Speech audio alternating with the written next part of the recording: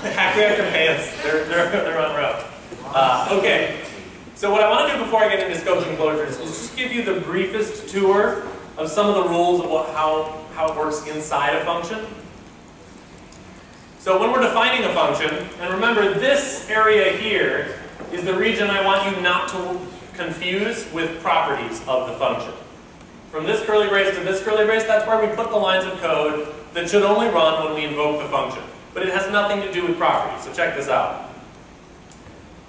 I might want to pass something into a function. A function is something that does work depending on some input, and that's where we give names to whatever gets passed in it. If this was a blender, that would say whatever fruit they want to blend, right? But instead I'm just calling it input. And then we would do some work on that input. So I can make it all uppercase and then log it out. Notice the yellow code does not run until, in this case, it won't run at all. And here it will run in between logging example 1 and example 2. So the question is, what can we pass in there? Well, I can tell from the code here that it's expecting a string, so I might pass in a string. And down here we have a real value. Up here we just have a name for anything that gets passed into the function.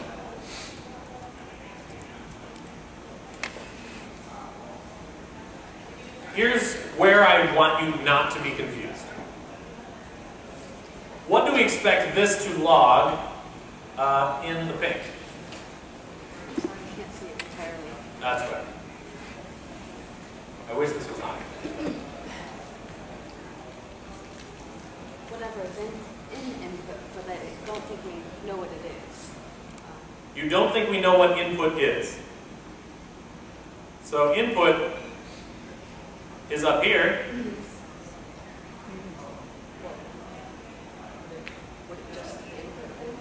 So what would you expect to show up on the screen as a result of this log line? The problem is that the podium is in the way, so I can't see. Yeah. What is it? Ah, okay.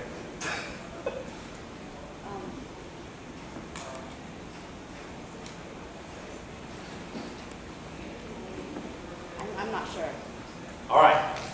Well, the word input here seems to be a variable lookup. And a lot of people would like to think that this means we're going to be talking about whatever was passed in as input here. But because of scopes, the variables available in between these two curly braces are not available outside of these two curly braces. So, this is not going to work at all. Because there is no variable input out here in the global scope. Can anybody think of a fix for that? Some way that we can log the input. Think of what you might type down here to, yeah. You would call, we would want the function to return a log. You would rewrite the function so that it returns its input? Yeah, that's one way to do it. Here's what a lot of people propose. They say, well, we'll use dot access on the function object. And this is that thing that I was trying to repeat. There is no overlap between the stuff in between these curly braces and the idea of properties on a function object. So using dot access is just kind of grabbing at a tool and being like, maybe I can use this to get access to it. The answer is no, you can't get access to input from outside these two curly braces under any circumstances. Because scoping rules are there to help you. You're not allowed to break those scoping rules using some other mechanism like dot access. Especially considering dot access talks about properties and scopes have to do with function bodies, and there is no overlap between the two. The two concepts are never thought about using the same mechanisms. It doesn't also work to use brackets for the same reasons. And this stuff we can kind of skip past because it's less related to scopes and closures. But if we have a function fun that returns 2, I'm going to put some extra white space in here. This is pretty equivalent to if I was to use this function, if I was simply to type it out again in place of the variable name that stores that function. So here I now have not 1 but two different functions that do the same thing. And the second one, notice, I am just invoking immediately. This is called an immediate invocation. It's not too useful right here. I might as well have just said var 2 equals 2. Why would I have all of that other stuff there? It's useful in other circumstances we'll see in a minute. What I wanted to make clear was that saying fun, paren, paren, right? This construct is almost exactly equivalent to this construct. Just typing a whole function out and invoking it immediately. There's very little difference. 2 parens means invoke whatever's to my left. Yeah? So these 2 parens right here are going to invoke the function on their left. Just like these 2 parens right here are going to invoke the function referred to by fun on the left. That's a really tricky concept for some people. Have any questions? Yeah. Is there a way you can split the screen like you did before? Yes, it makes it smaller, but let's see what we can do.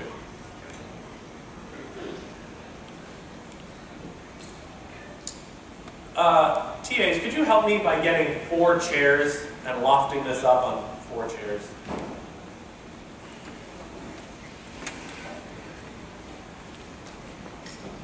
Okay, so for now it's just a little smaller, but at least high enough you can read it.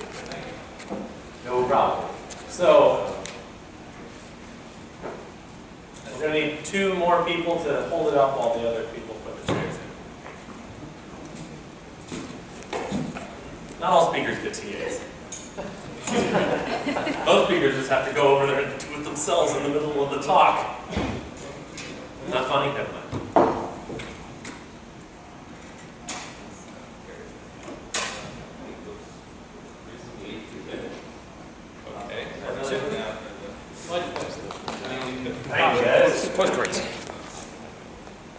Engineering. You need 4 chairs for the table now?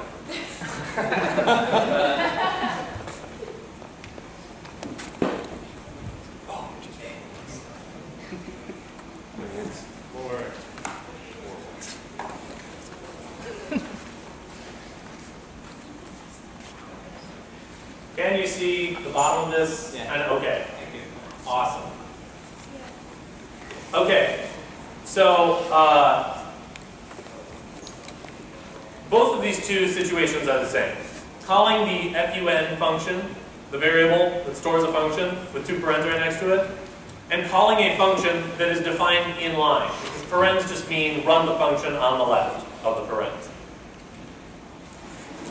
There's a syntactic ambiguity that I think is important to take note of briefly, and that is the difference between the first and the second pair of parens, because they look similar, right? The first set is where we give names to inputs. That is the function input list. The second one is where we actually provide values that should be given those names. Zooming back to this situation, here we give names to whatever gets passed in. It says some fruit or other. Here we pass in a value and we say operate on that thing. Operate on the string high. Call whatever string comes in input. So this is a strawberry, and this is a name for whatever fruit comes into the blender, right?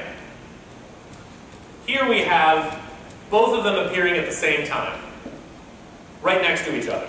And it's important to know that they mean different things. Are there any questions about those 2 types of parens and their meaning? I don't believe you. Somebody has to ask a question. Is there a way that you can pass a value when you do this self-invoking? Yes, absolutely. It would look much the same to pass a value as it would if you were using a variable name followed by parens. You would just open these parens and in the space between these parens you would put some value like the number 3 or the string high. In this case, we aren't giving names to the inputs and then we aren't doing anything with any inputs, so it would be kind of odd to do so, but you could imagine doing so in other circumstances. if we were to edit the rest of this function too, then it would make sense to start passing things in here. Do you also use it to invoke other functions? Invoke other functions. Right. These parens can only invoke the function immediately on their left. So it can only invoke this function right here, but we can use other parens to invoke other functions. Yeah. Let's get one more question about the two parens, the ambiguity between them, etc. Can you pass a parameter to the first paren? Could I pass something in here? If I were to put something in between here, it would not be passing anything, it would be giving names to things that were passed in. Because if you look up here, this is where I give names to the inputs to this function, right? Does that look familiar? These parens are where I give names to things being passed in. Zooming back momentarily, I give names like input to whatever gets passed in. Same is true here. I give names to whatever is passed in. Same is true here. This is just where I give names to the inputs to a function. Great question. Yeah, we had a question. Yeah? Can you return a function and then invoke that by putting another set of parentheses on the right? You're absolutely right. If we made this thing return itself, if we made this function return itself, we could put any number of parens after it we wanted. That's a great idea. I kind of want to do that in the console. You guys up for that? Yes.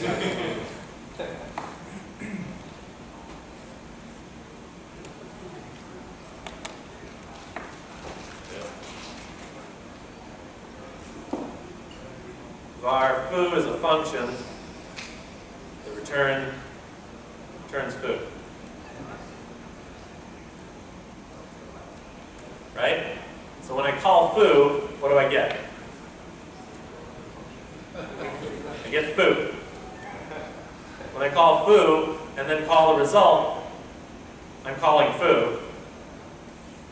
So I could just do this all day. That's kind of cool. Okay. So up above here, I could, of course, immediately invoke the function, but then this variable would be named poorly, because it's no longer storing a function. What is it storing? You there. What is this variable, this misnamed variable now storing?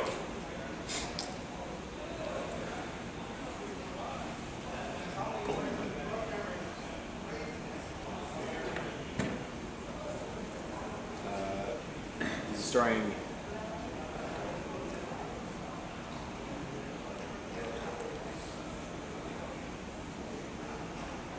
it's storing 2 now? It is storing 2. Going back here, this variable was named 2 because it stores the return value.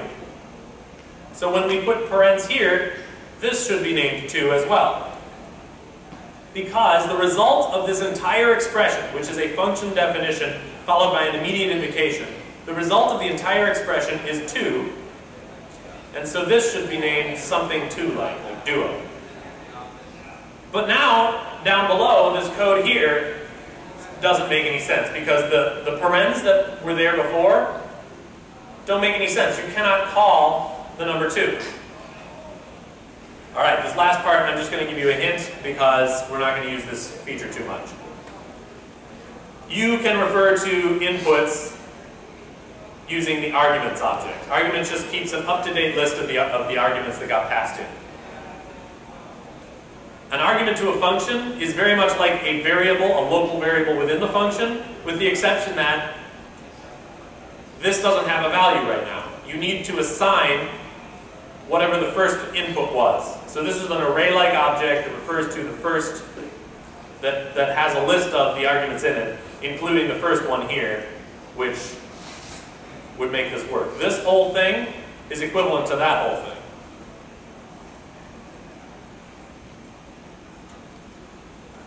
Any questions about that? Yeah. So in that case, the argument is like a reserved. The reserved, yeah, arguments is a reserved keyword that reflect whatever was passed into the function the word arguments appears within. All right. If there are any more questions, I'd be happy to answer them. Otherwise, I'm going to tell you about scopes and closures. Cool. So a scope. What do you think of when you hear the word scope? What is your working definition of scope when you just like hear it? Whatever variables I have for. Whatever variables we have access to. Yep. Very useful working definition. Any other things you think of? Any other like ways that you think about the word scope? Objects come in the scope and you create them, you submit them, and when you consume them,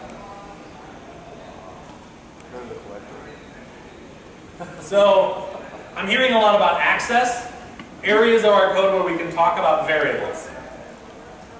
There are actually two definitions of the word scope. And they map approximately to the idea of lexical scoping and dynamic scoping. But there are basically two ways in which people use the word scope. One way that they use the word scope is to talk about the regions of your typed code that have distinct access rules from the other regions. So while I'm typing in this section between these curly braces, I can talk about variable A, B, and C. When I'm typing in these curly braces over here, I can talk about variables X, Y, Z, and they won't generate errors. But if I talk about X over here, then I will generate an error. Or if I talk about A over here, I will generate an error. Does that make sense? That's one way that people use the word scopes. Another valid use of the word scopes is the data structure that is generated at runtime to store those variables. So one was the area of your code you can type in, and the other is this runtime data store. Those are very different, and here's why.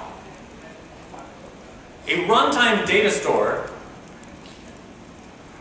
there will be many instances of a runtime data store for every region of the code. For every distinct scope region in your code, you could imagine there being many data stores generated because you're going to run that function many times. A scope is generated by a function in JavaScript. So let's take a look at the data store version, and I'll show you how it maps to the code in a moment. Here we have a visual representation of a region, like a fenced-in area where we're storing a collection of values. Those values have labels on them, variable names, a bunch of key value pairs. Does this remind you of anything? What does that reminisce of? Objects. It feels very similar to objects. You've got a collection of values, they have keys in them, there's some namespacing, so they can be collected in one, and then there's other scopes elsewhere. How are they different? How are scopes and variables different? Well, scopes and objects different. One of the most interesting is the way you access them. This is probably the most relevant thing. You access a variable using an identifier. You say log the temperature. Temperature does a variable lookup. It looks it up in a scope. There are rules for how you can, what identifiers you can talk about and which ones you can't. Those are scoping rules. When you want a property off of an object, you need to use a dot. It's a dot age. Notice we had to use variable lookup to do the user, to find the user object in the first place. But once we had a user object, we were able to use dot age. I'm going to change the slide right now because I can make this even clearer. Maybe that's clear, maybe not. In this example, I never even did any variable lookup. I just accessed the age property with a dot. So up here we have an identifier lookup on a variable, and it interacts with all of the scoping rules. And here we have dot access, which interacts with all of the object access rules. These two worlds are very similar.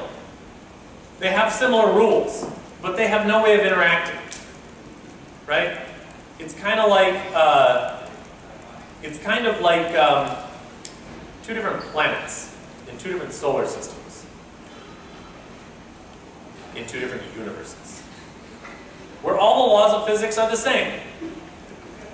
So the laws governing key value access are pretty similar here as they are here, but you will never be able to interact. There will be no interaction between these worlds, even though the rules governing the two worlds are very similar.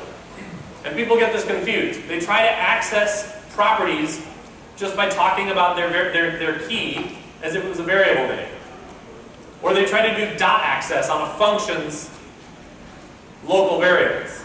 In that example, fun.input, remember how I said people want to type fun.input? That's trying to use property access, which looks similar but lives in a different universe, in order to get access to local variables. Okay. Is that a bad thing? Is it a bad thing to try and access the local variables of a function using a dot? It's bad in as much as your code won't run. But other than that, it's fine. No, it's not bad. It just doesn't work. So this hopefully can do some of the work of making clear the difference between a scope and an object. Specifically, the fact that you can't get a reference to a scope. So my first function, called giveMeAnObject, giveMeObject returns an object that has x, y, and z as property, as keys, right?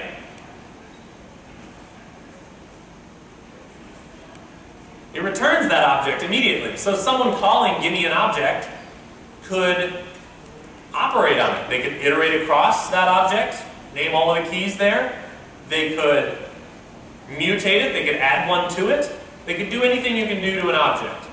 In the second example, giveMeAScope, we create local variables A, B, and C. And I ask the question, what could you return such that someone calling giveMeScope would then be able to operate on the scope? They would then be able to edit the scope, insert new variables, iterate across the variables to find out which ones were present. The answer is there is no such construct in JavaScript. There is no way to get access to that scope. This is exactly how distinct the two universes are. The universe of scopes, although there are runtime scopes being generated all the time, and they have these key value pairs, kind of like properties on an object, they are in such a different universe that you can't even get references to these scope collections. Does that make sense? Are there any questions about that? They are like objects that are useful for storing collections of things, but you don't get direct access to them. What is the only way you can interact with a scope and modify a scope and interact with it at all? In the green shirt with the sunglasses. Yeah. What's the only way you can think of interacting with a scope? The data contained by a scope, let's say. What's that? You can't use dot notation. Good guess. Dot notation is how you get access to, dot and bracket notation are equivalent, and it's how you get access to properties on an object. But a scope stores variables and does not give you any mechanism for getting a reference to the scope. And so the only way you can interact with the data in a scope, or a scope at all, is to talk about its variables. You use variable access. You talk about an identifier and you assign to it, or you access it and console log that or something. By talking about an identifier from within the lines of code that you're allowed to, you're interacting with the runtime scope object. But that's this really kind of sideways angle that you get on interacting with scopes. So the answer here is that there is nothing you could return such that the person calling giveMeScope has a reference to the scope. Are there any questions about that? I put an asterisk here because there's one exception to this rule. And it's most useful if you can believe that there's a complete difference in these two universes where scopes and objects have no overlap. Unfortunately, there's a tiny overlap. there is an object that represents the global scope. It's only one of many scopes. But it's one object, it's one scope that has a corresponding object. The global object has properties on it with the same keys as the variables that are available within the global scope. So to talk about the global object dot foo is the same as to interact with the variable foo if the variable foo lives in the global scope. So the rules we're about to learn about scopes only pertain to scopes. The rules we just learned about objects only pertain to objects. The one exception is you get this special thing that can kind of be both at once.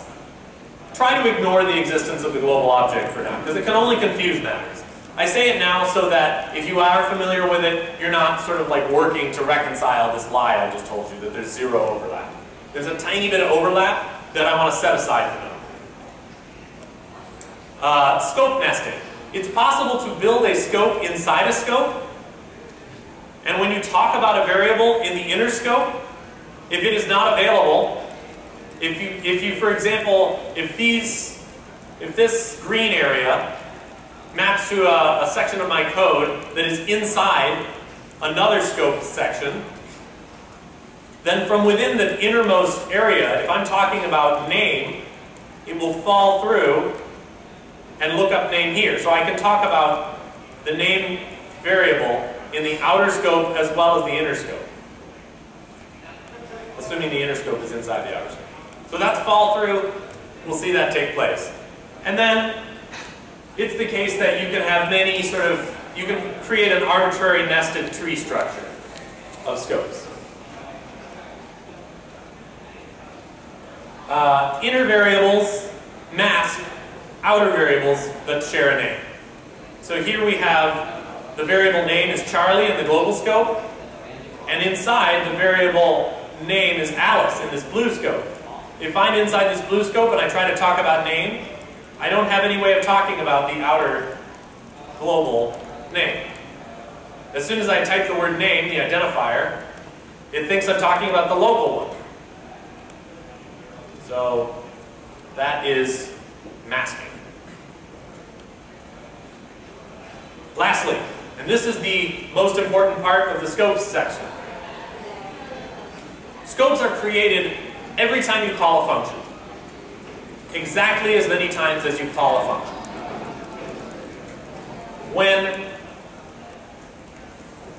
And I'm talking specifically about the scope objects. A scope is not created once per function definition.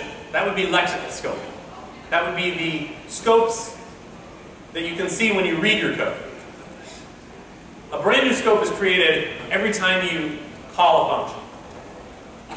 So, how many scopes would you expect there to be in the sort of gray shirt? Yeah.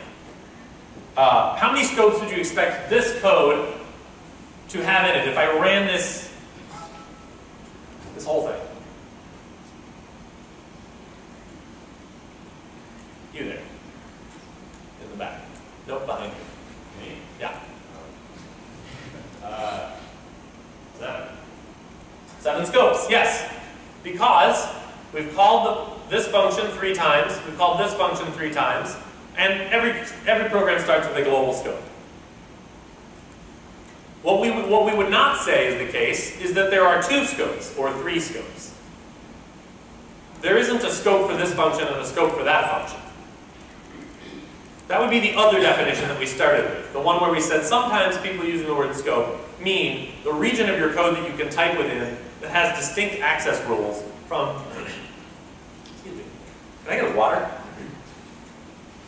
I'm talking a long time. We would not be talking about the regions of our code that have different access rights. We're talking about the fact that when we called the sum function the first time, 2 and 2 were given names, A and B. And so we ran this function in a given scope. Thank you so much. And then we ran it again. we wanted the second run of the function to talk about a very different A and a very different B from the first run. And so a brand new scope was created where those names meant different things. This is a very important distinction. The second time the sum function runs, these names must have different meanings. And so we have to build a brand new scope object for that second run of the function.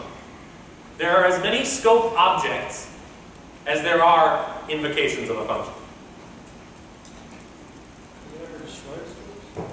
When do scopes get destroyed? JavaScript is a memory managed language, meaning you don't have to worry yourself very much or ever about garbage collection, which is nice, but it kind of obscures the answer to your question. Yes, they do get collected eventually. The way that that happens is internally JavaScript is keeping track of what variables you could possibly talk about in your program.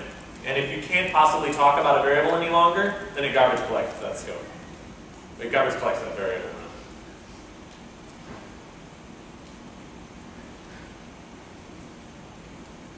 So let's write a quick program that exemplifies how scopes come into existence as objects distinct from scope regions in our code. We're going to write a story-generating program that writes stories in the classic Hollywood tradition: boy meets girl, boy loses girl, boy finds girl. So here I've written my program. You don't have to read it because we're going to go through it line by line. We're going to examine what happens in the runtime, in memory, as these lines of code are being evaluated. And Quinn, if you can get this running on your machine, we can demo it. We've written a tool. Quinn was one of the primary developers that helped write a tool that renders this stuff automatically. But we'll look at it in my slides first. The coloring here is to indicate what scope region on the the textual layout. Each region has its own color. So the outer purple part is global, and then inside the story function, you have this blue area. The win and fail functions get their own color. That's the lexical scoping use of the word scope. Each color is a different lexical scope. What we're going to do is run the code, and as the code is running, we're going to build up the in-memory dynamic scope objects. So when the program starts running, it just builds a global scope before any line of code runs at all. And this red dot is your interpreter. Your interpreter looks up variables from some context, depending on what you're currently executing. So the red dot currently has access only to variables defined in the global scope. Since we haven't run any lines of code yet, there are no variables in the global scope. Ruh-roh. No. Okay, hang on.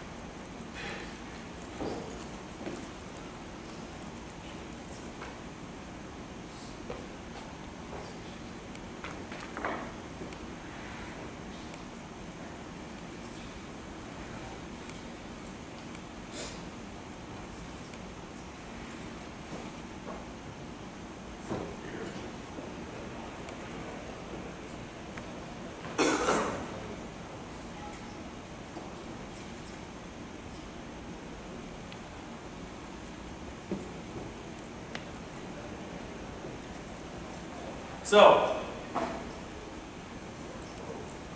we run the first line of code, and we're not going to examine how the random hero function works. We're just going to assume that the browser gave us this function that generates a random heroic sounding string. So over here, some things are going to change in my in-memory layout. What would you expect to change if you were giving this presentation? How would you update the picture of the world as a result of this line of code having run? Probably got a new variable in it for the hero you just generated. Exactly. So it's going to be a variable named hero, and it will map to some heroic sounding string, girl in this case. And then we're going to run the next line. What is the next line of code in the black? Declares a function in the global scope. Yes, the next line of code spans from here all the way down to here. And this stuff in between is kind of ignored. That code doesn't run. But this joint line of code builds a function object, that's this value here, starting with the F and ending with the curly brace, and stores it in a brand new variable, story. So it's pretty similar to the line before it. The value stored here is some function object. And now we're ready to run the story function. And only then will we jump up into the body of that function. So when you run a function, a new scope object is created. I'm creating a blue scope here that relates to the blue section inside the story code. The interpreter moves in there and starts doing variable lookup from within that scope object. I'm going to dim out this box here and move the focal line of code to the first line of story.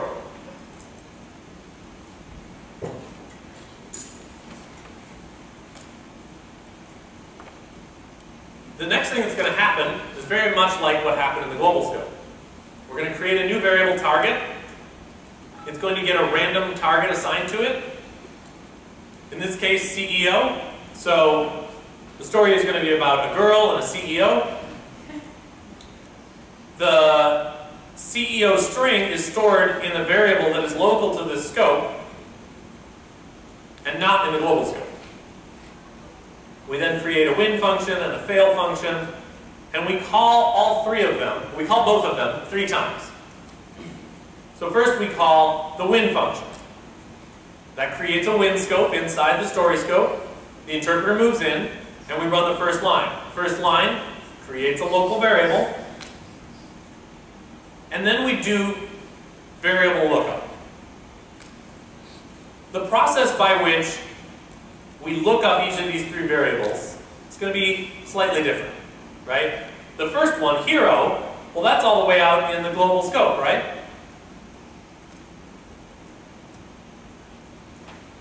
So it falls through out of the green scope, out of the blue story scope, and all the way up to global. But then action is found locally and satisfied, and CEO has to fall out one scope. And so this output array that we're building here is going to include, and this is just like a picture of what your console will have in it, the gray area down here. It's going to include girl trumps CEO as the first string. The interpreter moves out because we're done running the win function, and at this point, it's impossible to imagine getting access to the value trumps. Right? You cannot posit, the interpreter can trust that no future code could possibly talk about the value trumps. There's no way that future code has typed anything that could mean give me access to whatever the action variable stores. And I would propose that you can't imagine code that should mean that. So since the interpreter has detected that no future code could possibly run that could be talking about the variable action, it garbage collects that variable and the scope that it's in.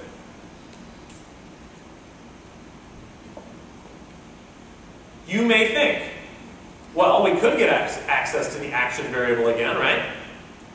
How could we do that? It seems as though we could do that. How does it seem as though we could do that? What do you think? Doesn't it seem like we should be able to get access to action again?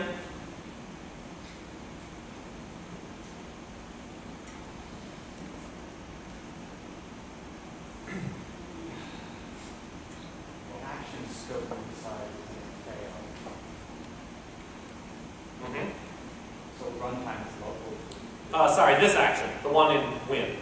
So we ran win, we garbage collected it. It feels like we should maybe be able to get access to action again, perhaps just by running win a second time, right? That would be a new action. It would be a new action. That is the thing that I want you not to get tripped up by. When you run a function a second time, you're generating a new scope because you want a whole new environment to run that function in. Functions, by nature, right, are supposed to be able to run in isolation. They're supposed to be independent of all the other times that that function is run and all the other code that isn't that function. You want to trust that a function will operate as if it's the first and last time it's ever operated. That's how functions are so magically simple to think about. You don't have to remember the history of how that function ran in the past. It's kind of like the difference between a blender. The blender operates the same no matter how many times you run the blender, which is different from like a switchboard, right? As you connect things in a switchboard, you would better understand the new configuration of the switchboard. It's going to operate all differently. Or a president of the country, has to operate in a brand new environment that is based on a long history of stuff. The president has to consider, in order to be a good president, they have to consider a lot of context. It's very difficult to be a president. It's very easy to be a blender. So, the second time we run win, we're going to get a different scope. If we run the fail function, we get a unique scope for fail. We run random failure, we get ingers. We do variable lookup on hero, action, and target. And it gets girl, injures, CEO. Girl, injures, CEO. And then we run the win function a second time, creating a brand new scope, and that's why we get a brand new value. There is not just a new value assigned to the action variable. There is a brand new variable that has no relationship with the old variable in a brand new scope that has no relationship with the old scope. And when we're done doing all of our lookups, of course we can garbage collect. And at that point we're done running the whole function, so we can garbage collect that too. If we were to run the story function a second time, we would get a whole parallel fleet of values. Are there any questions about the diagram as we've seen it so far?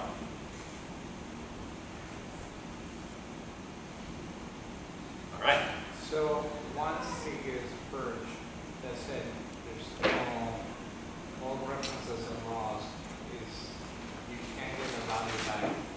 So the question was, once the scope has been garbage collected, or all of the variables in the scope have been garbage collected, you can't get access to them anymore, right?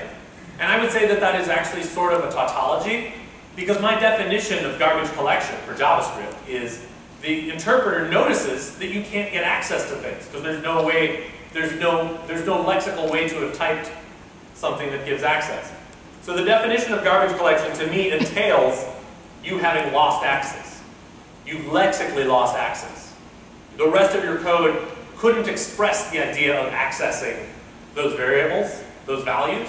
And so the garbage collector is just kind of doing the naturally implied thing by cleaning up the memory that you don't have any way lexically of talking about anymore. Does that make sense? Cool. If you're ready, if you feel as though that stuff made a lot of sense, and I'm willing to take one more question on this so that we're standing on a good foundation, we can talk about closures. They are very confusing. So are there any questions you guys want to ask before we do that?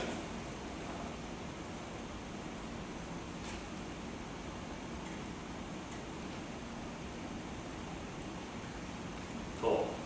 I have to revert to my actual version of this slideshow.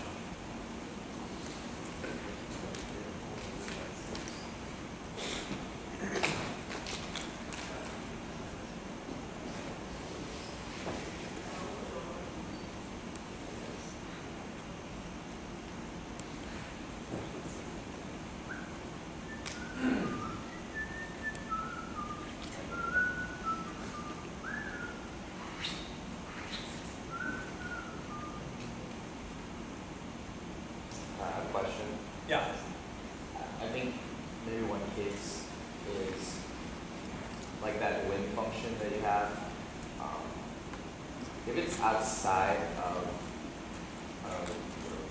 story function, parallel to it, I guess how that changes the nature of what what fall through variables are accessed. I guess because I think the case is that it accesses on at runtime. It doesn't depend necessarily on where you're running the function. It depends more on how the function is defined. If that makes any sense. Like if I put target in the global scope and then I put when in the global scope as well, then even if I run when inside the story function. I'm just noticing that the amount of code necessary to understand your question is high enough that once I do understand it, it would take some work to explain it. But if you type your code out, I will either explain it in person or flash it up if it seems like something that everybody's going to learn from. Okay. But yeah, definitely type that out, and I'd love to explore it. Yeah. All right, closures. I'm not going to give you the definition of a closure right now because it's kind of misleading and confusing and difficult to wrap your mind around. Instead, I want to lead you to inventing closures yourself. They are a pretty reasonable addition to a language that has function objects. Once you have the idea of functions being passed around your system, you would probably ask yourself the questions we're about to ask eventually. So let's just do that. I've got a variable here, it's an array. I'm going to store stuff in it, don't worry about it. I've got an outer function that I'm going to run. So this code is the continuation of that code. And then it runs up here, okay? Column 2. So this outer function, I run it immediately. And whatever happens in here, is what I'm going to do. Inside that function, I'm going to push new functions into this array. So basically what I'm doing is the weird little backflip, little JavaScript backflip we're doing, is creating a scope that is within another scope, right? Well, I'm not creating the dynamic scope, I'm creating a lexical scope. But I'm creating this lexical scope inside this other lexical scope, and then I'm running outer, which has the effect of generating a brand new function. So I run outer and I add a brand new function to this inner thing. Does the code make sense? Notice that this function is going to be around even after outer is done. So I could call inners sub 0. Right? Inners sub 0 is the first element in the inners array, which is a function. These two parens invoke that function. So by calling outer, I generate a brand new function, I put it in the array, and then I invoke that function that was created. What will happen right now? Kind of nothing, right? Because there's no code in here. There's no code inside the inners function. So let's make some variables to make this interesting. We've got a global variable A. We've got a very inner variable that's inner to this inner function C. And we have one in between from outer. And these three variables feel rather different to me. One is clearly going to be available to everybody. That's A. A just changes over time. It's a global variable. It's intuitive to everyone here, right? And C is rather intuitive to everyone here. When we run inners sub 0, we get a brand new C, right? If we run it 7 times, we get a brand new C each of those 7 times. But B is kind of in limbo. Is B like a global variable that's accessible later? Or is B like a local variable inside a function? And that's the question that you have to answer as a language designer when you invent closures. If I were to log A, B, and C as part of how this function operates, what would the user expect to see? So, before we reveal the answer, I'd like to examine your intuitions. As I recall, you have experience in other languages, and JavaScript is a little bit newer. And so I think you'd be a great person to ask. What are your expectations? Am I wrong? Okay, let's make sure that me. Yeah. What are your expectations as to what this should log here? I think my expectations are going to be Just the A part. undefined. So A was defined on the second line of our program to be 0. So it's been very little time in an undefined state. Okay. And nothing ever changed A to be undefined. So unless there was A was referring to some local variable, A wouldn't be undefined. Notice we have scope fall through, falls through out of this function, out of that function, all the way to global. So A is 0 then. A should be 0. B is 0. B is 0, C is 0. Okay. All of them can be 0. Because we've never changed them. They're going to be set to 0, of course. Yep? Time you call inners, why is B still around? By the time you call inners. Why is B still around? Yeah. Great question. Great question. Because this inner function needs the ability to talk about all of the variables that are lexically available to it. Fall through says that if this function can run, it can talk about A in the global scope, it can talk about C in its local scope, and it can talk about B because B is like lexically available to it. Right? So this would be very easy to understand if we were just calling this function the line after it was created, while the outer function was still running. What makes this really interesting is that we're running the inner function after the outer function has finished running. And the question we have to answer is, as the language designer, what do we make B talk about when we run a function after its context has completed running? The answer that JavaScript gave was that graph that I showed you, we don't garbage collect variables as long as functions can still talk about them. That's the answer. If I were to put ++ in front of each of these variable names, then you probably expect that they would have incremented to 1, right? By the time we logged them. Each of them was 0, and now they're all 1. Pretty straightforward. But what happens when we run it a second time? And I'd love to come back to you, because I didn't give you a chance to really talk about your expectations. And I think your expectations are going to be super interesting here. A, the global variable A, started out as 0, and then we ran inners, and it incremented A and logged it, right? So it made it 1. Now we're running inners again. What is A going to be? We're just running it again. I think it'd be 1 again. Right? Well, notice we have this ++ here, and it's a global variable, so its state was probably lingering. I keep forgetting it's on the other one. So, yeah, 2, I 2, okay. Now what about C? What would we expect C to be here? think. 1. We would expect C to be 1 because it's a brand new variable C that gets generated, and it starts out as 0 and then it gets incremented to 1. And now my question is, what is B more like, A or C? How do we expect B to behave? Similar to A, but it's still going to be the 1, right? It's the 1. Similar to A, which was 2, but holding the value 1? I'm just saying it's on the outer, so I'm talking about something like that. So I'd say 1.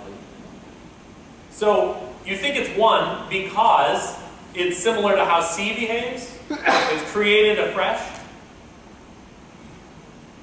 We're calling inners multiple, not from the looks of this function. I would say, yeah, that is 1 because Well, check this out. Inners, we're calling inners a second time, right? So the thing that has incremented is anything that inners has lasting effects on it. The things that are still 1 are the things that are being generated right now as a result of calling inners. The things that are changed by having called inners. So C is a brand new C. That's why it's 1. B is not a brand new B. I can tell because outer has run only one time ever in history. Right there. Okay, so yeah, then it would be as an A, it would be Much like A, which was a global variable, there's only one B in existence. Right? We called outer one time, creating one scope that stored the variable B. So there's a 1B variable in the whole program right now. This is closure. The lingering of this variable, not the lexical variable you're reading on the screen, but the dynamic variable that got created in that data store when we called outer right there. The whole scope for outer got created, and it stayed in existence while we ran inners a first and a second time. It's the same B variable, which is why it's changing, just like the global variable. All right, let's do a thumbs check. A thumbs check is an exercise that we do at school so that I understand how clear a concept has been. What I would like you to do is report to me using your thumb. Thumbs up means very positive, thumbs down means very negative. Report to me your level of confidence that you could explain closures clearly to a layman. They don't have to understand it, but you have to trust that you said it right. Confidence that you could correctly state what a closure is, such that I wouldn't nitpick some hugely wrong aspect of what you said. Thumb in the middle means, I don't know, kind of. Thumbs down means, no way, bro. Thumbs up, of course, I knew closures when I came in. Can we use slides? No slides. All right, mostly thumbs middle. This is great. This means we need to drill into this. Someone who had their thumbs middle, in fact, everyone who had their thumbs middle, take a moment to take the confusion you have, the sense of like, oh, I feel like I would fail at, and then take that blank and just say it out loud. Turn it into a question. In your mind, I need you to formulate that into a question for me. Well, the question would be, because I came in here trying to learn, understand closure. What you said using a sentence was we don't garbage collect variables as long as they're functions. Yep. So I understand that for B, but if I tried to take those same words and apply them to, okay, so then how come C doesn't stick around? Because I could see the layperson trying to poke holes in the argument saying, well, inners is a variable. Inners has something that's for a slot. It's that function. And so that's kind of, that's where the layperson would be poking holes in the argument. That's what I don't understand. Great. So the question boiled down to, if we use the sentence I said, which was, the language keeps variables around for as long as there are functions in existence that could talk about those variables. That's the sentence. I'll say it one more time. The language keeps variables around for as long as there are functions in existence that could talk about those variables. There might be a shorter way to say it, I hope, but I want to examine it. I'll come right back to you. Is it about that sentence? Yes. Well, okay, go for it. Well, so maybe it's just, to me, it's a confusion between closure and scope, because what you're describing to me sounds like scope. Ah, right. And this is pretty close to the question she's asking as well. So, given the sentence that the language will not clear up variables as long as there are functions that can talk about those variables in existence, we could accidentally interpret that to do with, like, lexical scopes. So this function here has access, obviously, to its own scope, the function body associated with it. In a lexical sense, if I was looking at this and not running the code, I see this as one function, right? But this is not one function. This is as many functions as we create by calling outer. A brand new function comes into existence every time we run outer. These are two different definitions of the word function, two different definitions of the word variable. There are as many B variables at runtime as I have run the outer function. At program definition time, however, there is only one B variable. right? We are saying something rather different when we talk about the b variable at program definition time versus one of the many b variables that come into existence at runtime. So can I? Sure, if I may just put a punctuation at the end of that that tries to answer the question.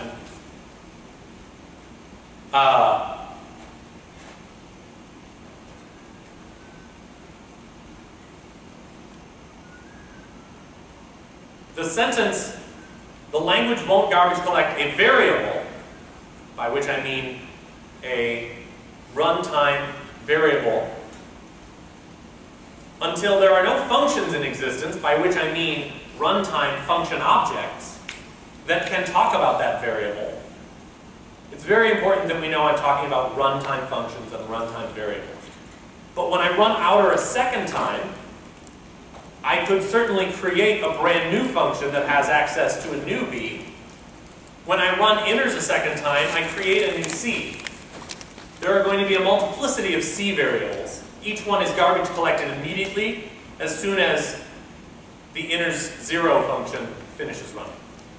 So now, so what you're describing in my head makes total sense. I'm trying to determine exactly what a closure represents. It sounds like it's an executable block, like what you were showing in your previous slide. The execution block that I think of as scope, I think of what you're referring to as a closure.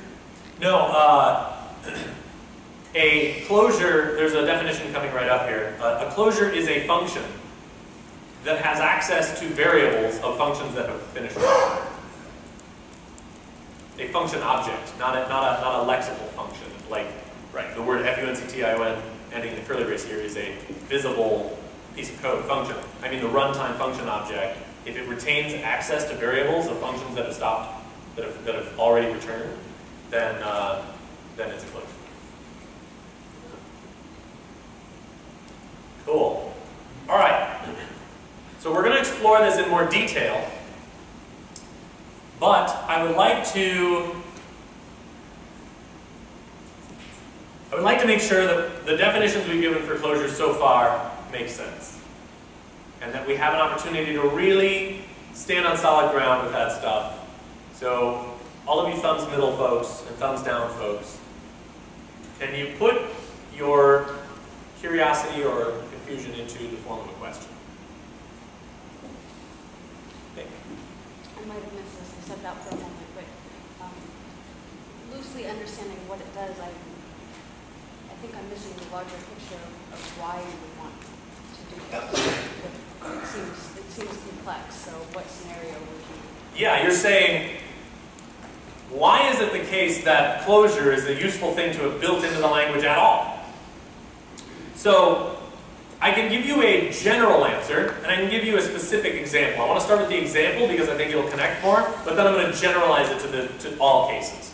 The specific example is, if you want to register an on-click handler in your browser application, and you do so inside a subroutine of a subroutine of a subroutine, yeah? That subroutine that has lexically, it talks about variables all the way out to global, right? It talks about local variables, but it also talks about ones in the scope right around it and right around it.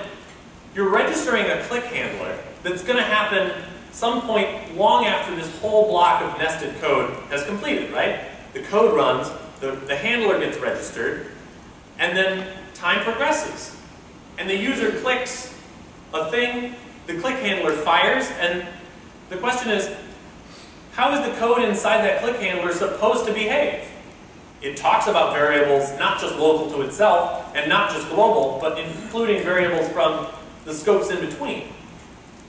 So since we know for sure that the user is going to click long after the code is run that registered the click handler, asynchronously in fact, after all of those functions have returned, we must answer the question, how does this click handler treat the variables it refers to from functions that have returned? Does that seem like a reasonable use case, or does it not quite answer your question? I'm sorry. Apologies. I can come back to you if you... Okay. Let me give you the general case answer, and then we can connect it to the on-click.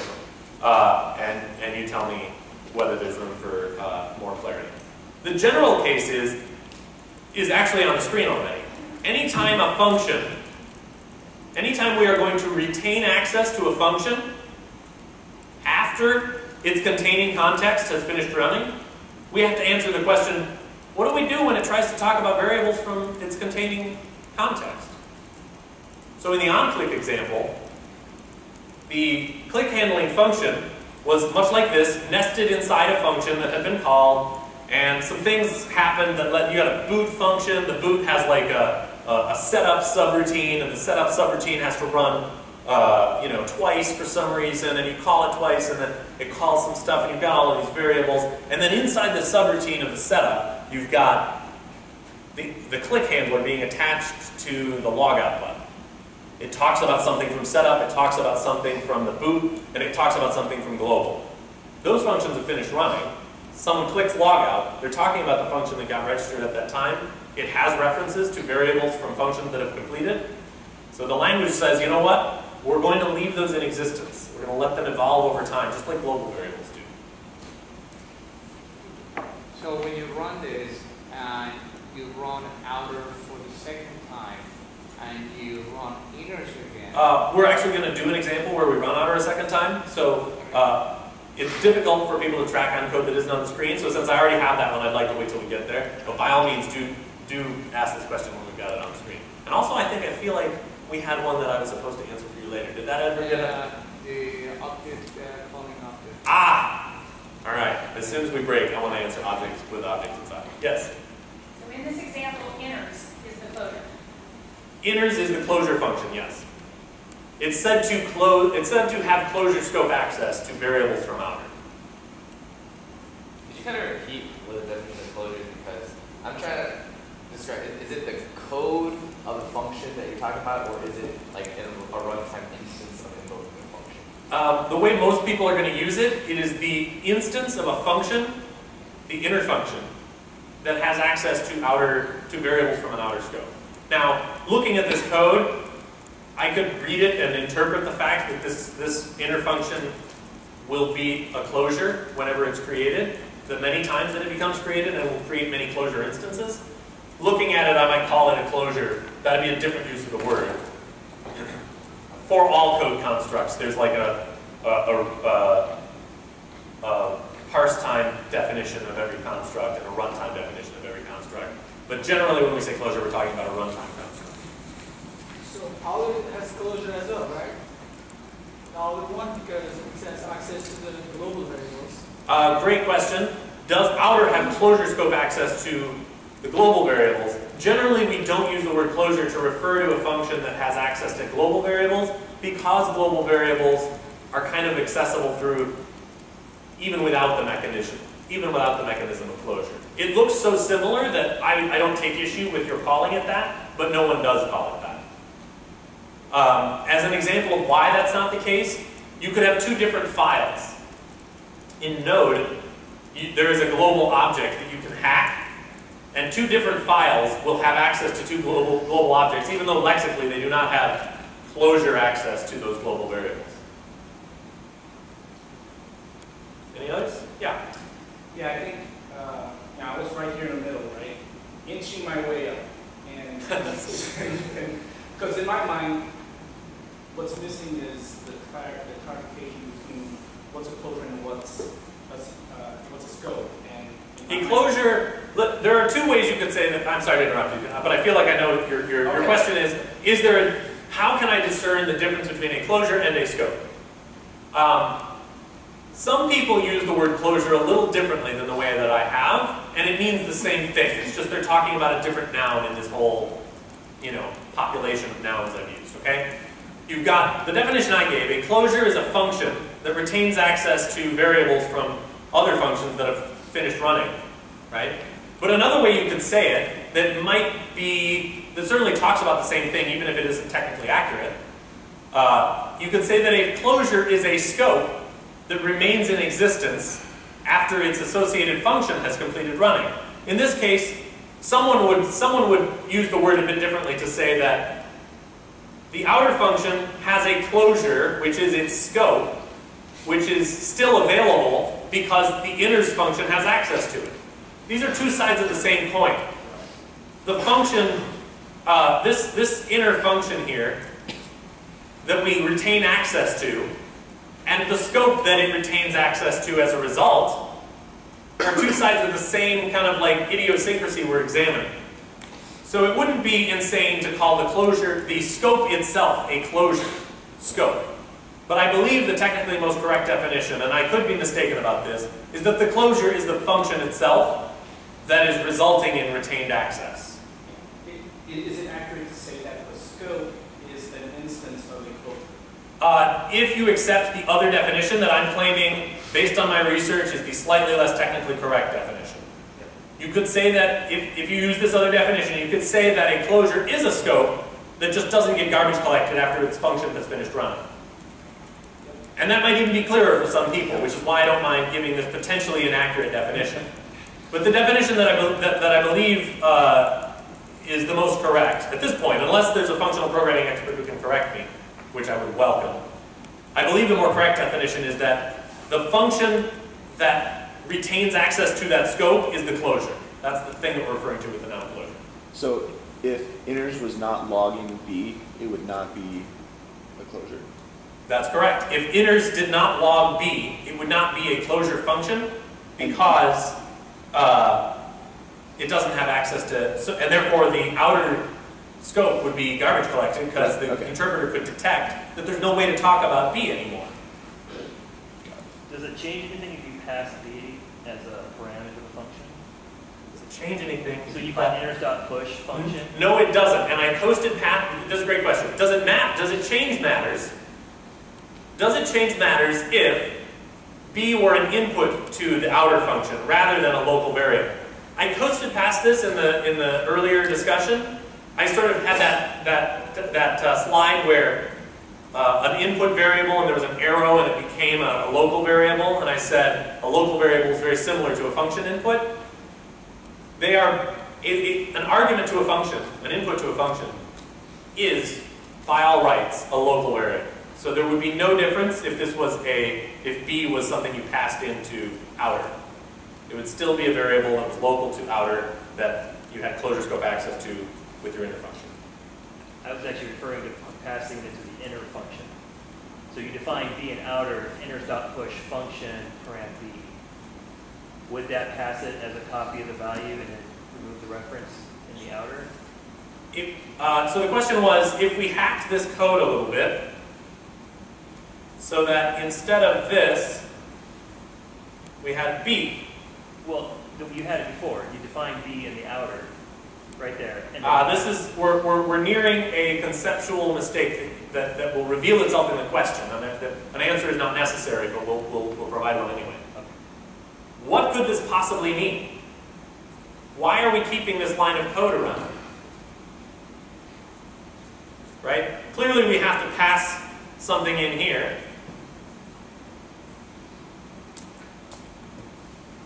Right? Because inners, this is inners, sub-0.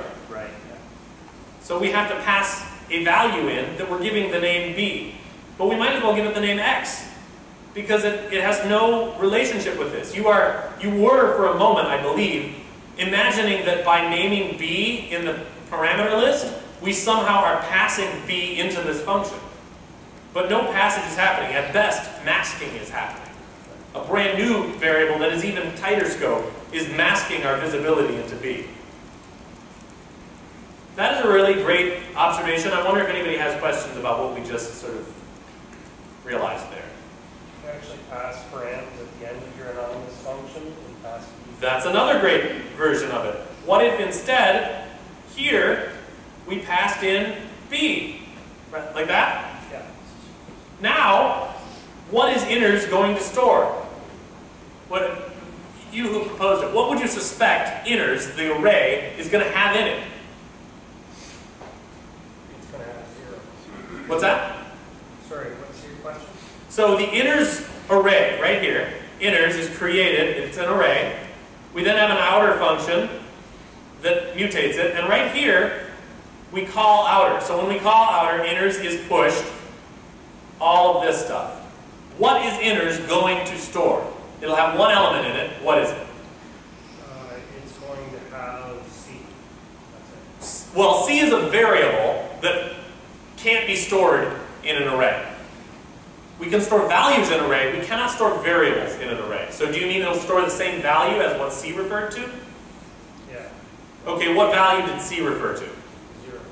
0. 0. How would C get into inners? So in this world, inners stored a function, right? Inners was being pushed this function object. It's sort of string, actually. Function is just a string. Function, no, function isn't a string. When you see function, paren, blah, blah, blah, blah, blah, end curly brace, that creates an object. Just like 2 brackets creates an array object. It's actually just a string until you call inner 0 with the parens. So if you just call inner 0 without the parens, you just get the function string. It is not technically a string. It gets rendered in the console to look similar to a string, Yeah. but it's a function object that can store properties. Regardless, at this moment, inners, in this version of the code, prior to the recommendation that we pass B in this version of the code, inners stores one element, which is a function object. If we were to put, if we were to pass some value here, what do you think inners will store? This is the crazy thing. It will return whatever it will store. Inners would store whatever the function returns. Undefined. Because this whole function, if we invoke it immediately, we lose access to the function itself. That function's gone. We get access to what that function evaluates to. Since there's no return value, inners now stores undefined, and this generates an error. So again, we have another attempt, valid attempt.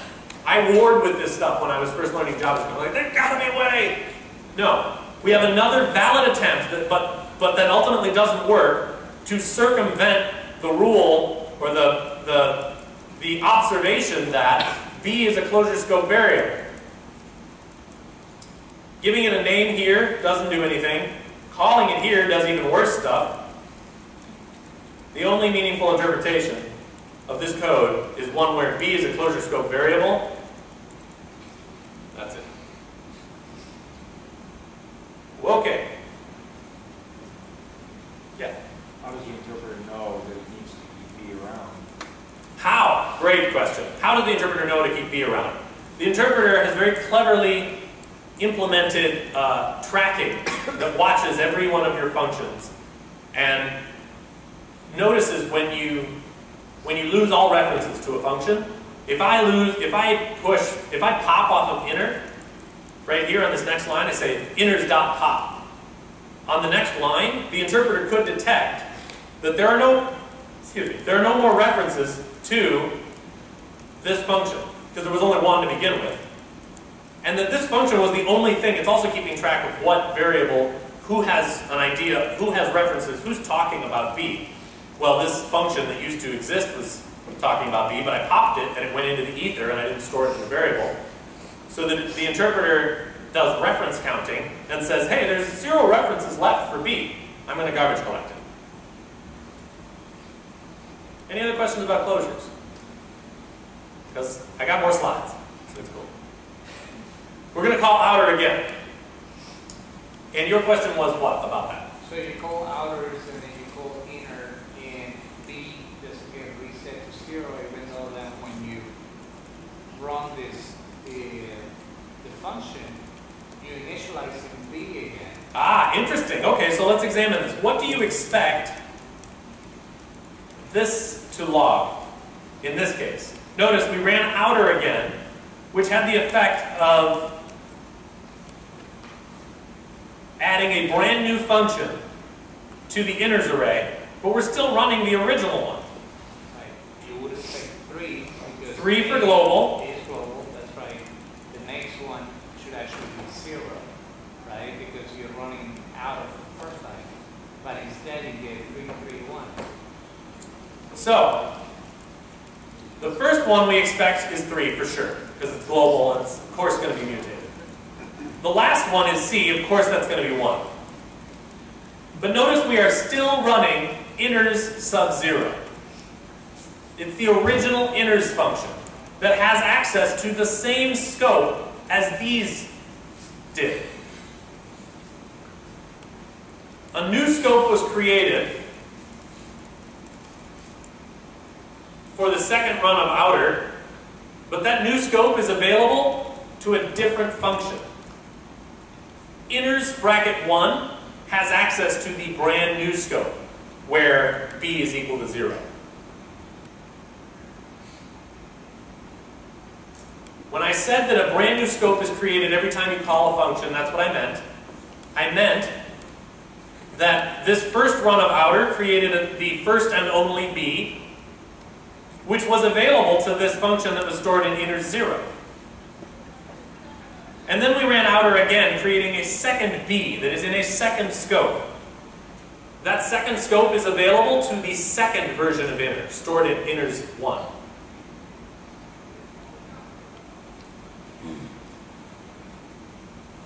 Super confusing.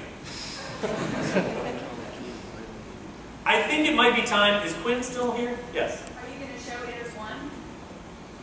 Why, yes, I am. Quinn, do you think you could try to get this code running that's up here in Visual Interpreter? Because I think it'll help them to see it step through. Yep, and I just got to have to literally run to the lobby. Looks like we have 5 minutes. What time is it? 12:54. 12:54. Is that lunch? Well, apparently you're the only one running on time at the moment, so. I'm the only one running on time. A lot of talk about how the other Well, let's see if we can keep it that way. What I'll do is, I will not stop talking because I think that, because I just can't. I'm not, as a person, I'm not able. I'll keep talking about the demo that Quinn and I are going to do. But I'll invite you guys to switch to the work that you have and have the TAs walking around, and you know, I'll just speak loud enough that the people in the front here can hear me, but I'll take off the microphone. And if you're interested in seeing it play out blow by blow, then we'll do that. But before we do, we have 5 minutes to discuss the nature of running inners sub 1. Inners sub 1 is the brand new function that was created here. It's the one that has access to a brand new b. So my first question, all the way in the back, what would you expect the log of a, to yield when we're running inners 1? 4. Yes. What would you expect the log of c to be? 1. 1. What would you expect the log of b? 1. Exactly. The brand new scope created this second time was only available to inners 1. It was not available to inners 0, which is why inners 0 continued to use the old one. When I showed you the picture of the data store, and I started teasing out the difference between a lexical scope and a dynamically generated in-memory scope object, it maybe felt a little pedantic and academic, right? This is why it's so important. You can't reason about how your code will run if you aren't building in your mind a separate little object, a separate data store where different sets of data are being held. Does that make sense? Are there any more questions about closures before we move on? This one's interesting before we leave.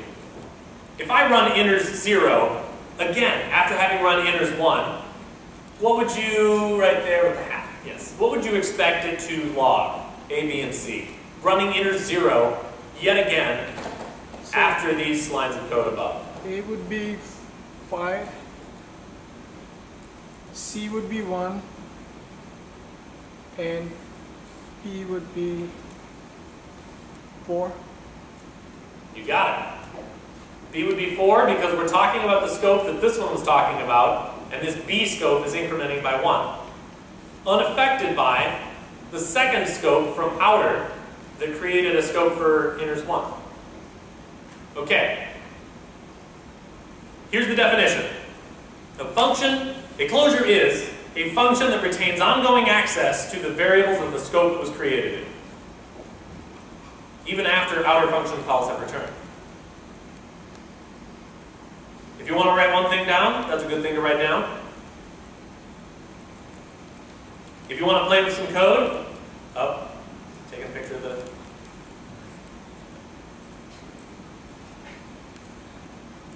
If you want to play with some code in your console, this is good code to play with. You can sort of learn a bit about how closures work by playing with this code. There's also some closure exercises in the curriculum. So now, I would like to, how do we do this? I want to make sure that people don't feel trapped. Could you do me a favor? Everybody stand up.